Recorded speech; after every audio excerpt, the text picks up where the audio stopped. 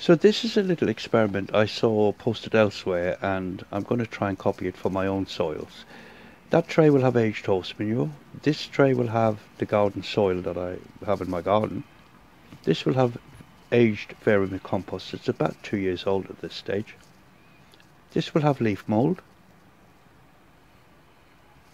This tray will have commercially available compost. And this tray will have a mix of horse manure, leaf mould and vermicompost.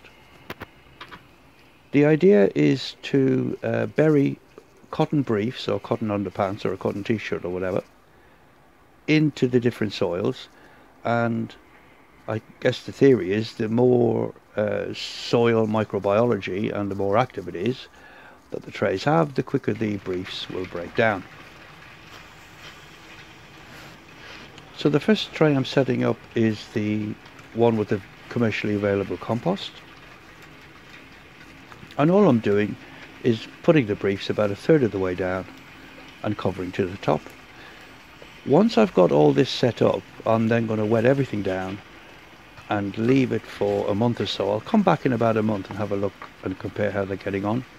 And I think in the experiment online that I saw, I think it was 2 months they revealed the results. But we'll just keep checking in every month or so. 4 weeks is about enough time that we should see some sort of change.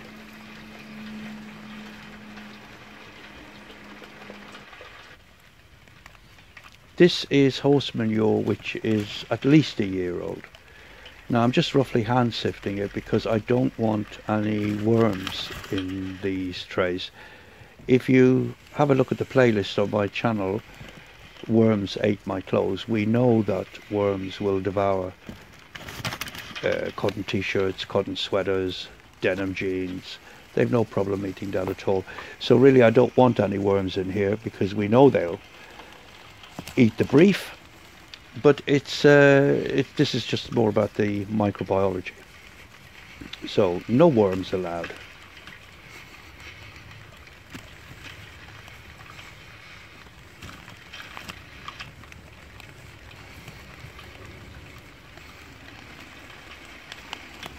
And I'm doing this in the pouring rain, so I hope you guys appreciate the lengths I go to do these little experiments and the hardships I go through.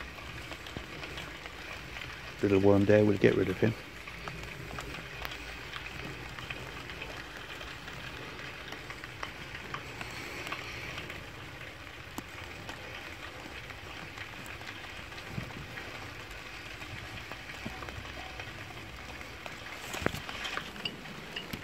That's that tray ready.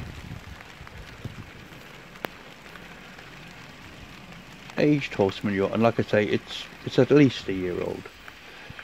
This is the leaf mould one, and that's actually quite dry. I don't really do anything with this. Our local council bags up leaves, but unfortunately they also sweep up a load of rubbish as well. They leave the bags at the side of the pavement, and then another council truck comes along, usually quite late at night or very early in the morning, 1-2 a.m, and collects up all the bags. And I try and get there before the council truck does and relieve them of some of the bags, and then I sift out the rubbish, leave the leaves in a Dalek bin and just let them break down.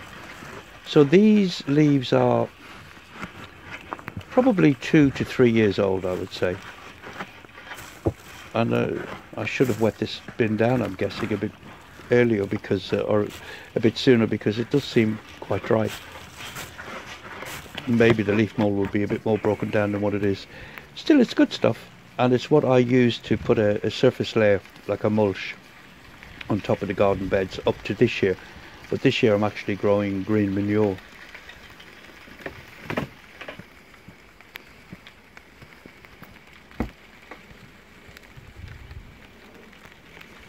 So the next tray to be set up is the one which is a mix of the 1-year-old horse manure, the 2-year-old leaf mould, and I'm going to take some fresh vermicompost from the No Rules worm bin. So that's a mix of the leaf mould and horse manure. and then I'm just going to put a layer of the not horse manure, vermicompost on top.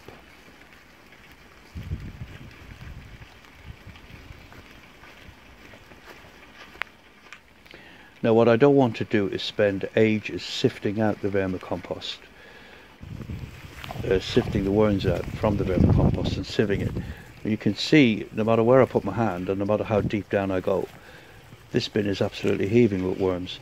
If you watched the last update on the No Rules worm bin, I dumped a massive bag of windfalled apples in here.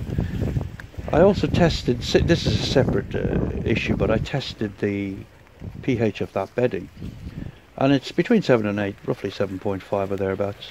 So the massive amount of malic acid which the apples released over the last month or so hasn't changed the pH of the bedding at all. I'm trying to find a spot where there's not many worms that I can just put a handful or two of this vermicompost into that tray.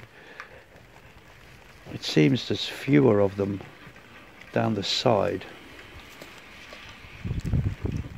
Any of them I do see, I'll just remove. And if I spot any later during any of the checks, I'll just remove them as well, because there's no point in having them in the tray for this experiment. Like I say, we know they'll devour the briefs.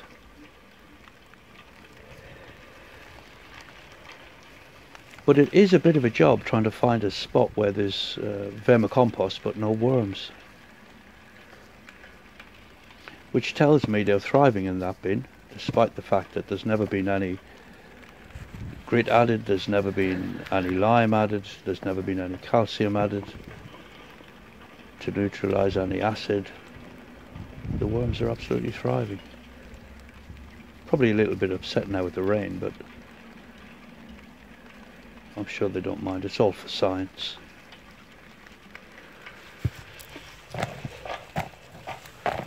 There's only 1 or 2 apples left that are actually recognizable as an apple, so I'm going to have to find a big feed for this bin very soon, or they won't be happy and they'll start leaving. They're used to being well fed now. Going back to a few lettuce leaves is not going to cut it with these guys. But you can see everywhere I turn, every handful I pick up, absolutely heaving with worms. Healthy, thriving worms.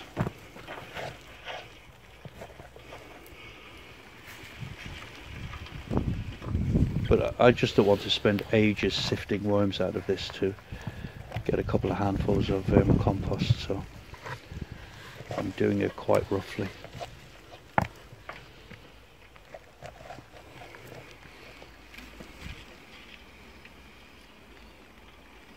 I think that'll probably do.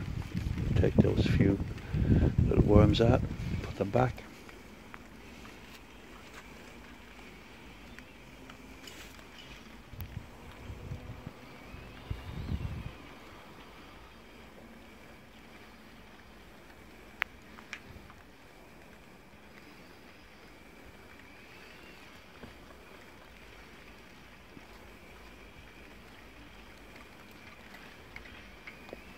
So that's the mix of all three, and it was around this point that my phone died, the battery ran out.